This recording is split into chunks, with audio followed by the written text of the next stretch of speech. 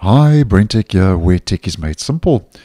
So as I've posted previously, this year Microsoft turned 50 years old, and to celebrate its 50th anniversary, back in April as I posted, Microsoft released a couple of wallpapers to mark the event. This is one of those wallpapers currently being displayed on my desktop. I'll leave the video for this link down below and in the end screen if you'd like to get your hands on this wallpaper and some others. Now, just to let you know that once again, to mark its 50th anniversary this year, Microsoft is shipping out a special 50th anniversary Surface Laptop 7 to a handful of people, which includes a new default Windows 11 wallpaper, which is another rendition of Windows 11's Bloom wallpaper.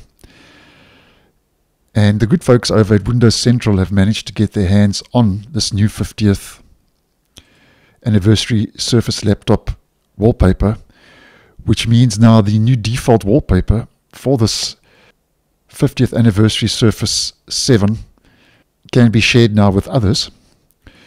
And this wallpaper is only available on the 50th anniversary Surface Laptop.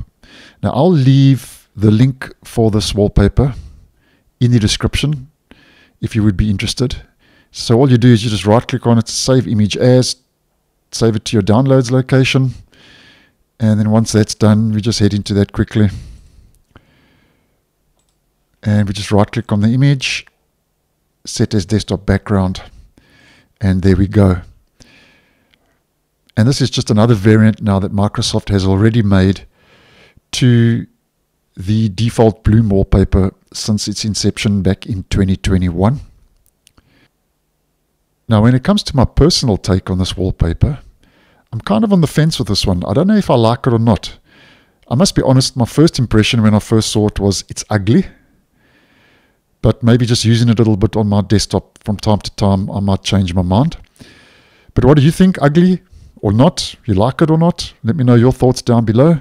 And as mentioned, the download link will be linked in the description. And I'll also leave a video that has a Google Drive link in the description of the video where you can get all the wallpapers that I feature on this channel if you would be interested. So thanks for watching, and I'll see you guys in the next one.